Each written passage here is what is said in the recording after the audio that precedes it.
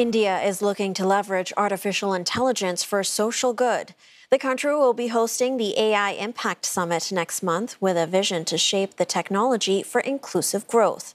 One person who believes AI can play a major role in addressing societal changes in South Asia is Arundhati Bhattacharya of cloud-based software platform Salesforce. For CNA, Rebecca Bundhun spoke to her about the opportunities and risks associated with the rapid rise of AI. If you feel that the opportunities are far greater, then the risk is worth it.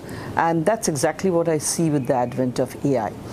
Especially, given the fact that the world demography is changing very rapidly, it has its own applications both for those nations which are growing very fast and those nations that are young. But in respect of nations like ours, like India and its neighboring countries, which are young countries but very populous countries, I think the opportunities are far greater.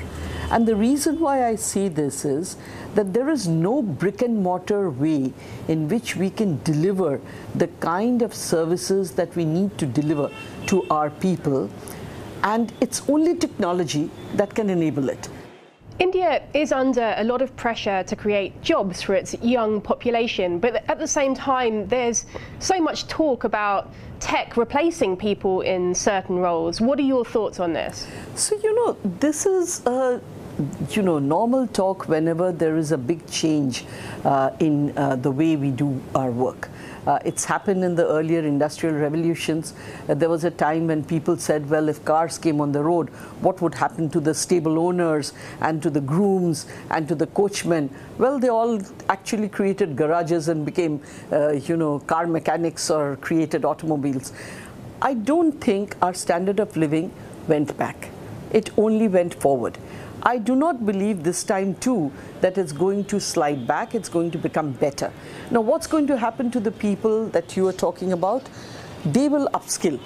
They will do jobs that will require more of critical thinking, creative thinking, empathy. In fact, I personally believe that this kind of technology is what will make humans more human, because it will give them time to do those, human outreach, which today is taken up by the screen.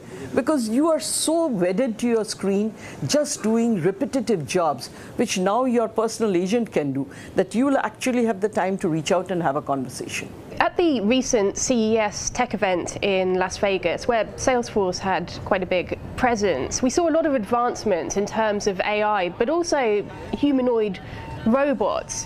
What are your thoughts on that pace of advancement and what this means?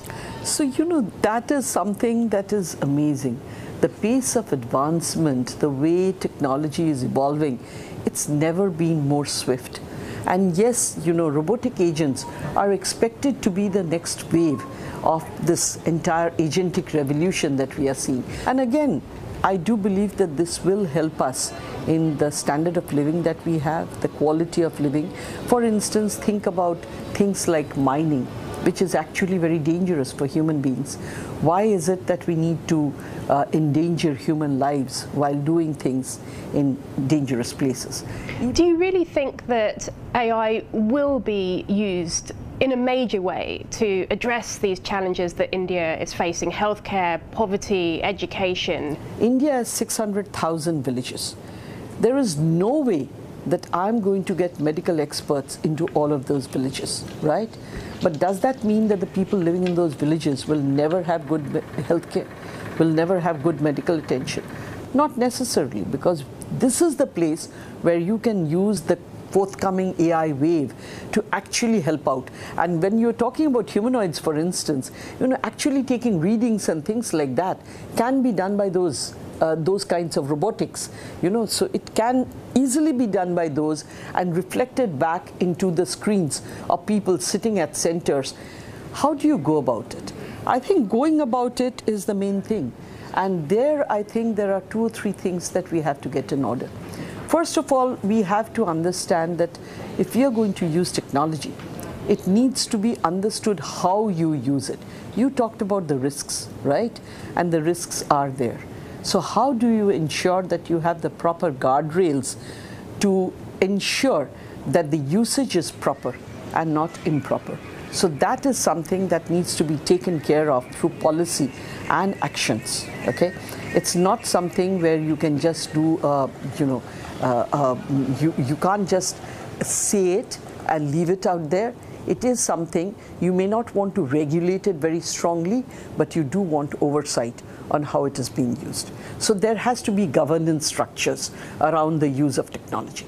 So yes, there is a lot of work to be done, both in the skilling area and in creating the awareness area, but I believe this is the answer and we need to take it.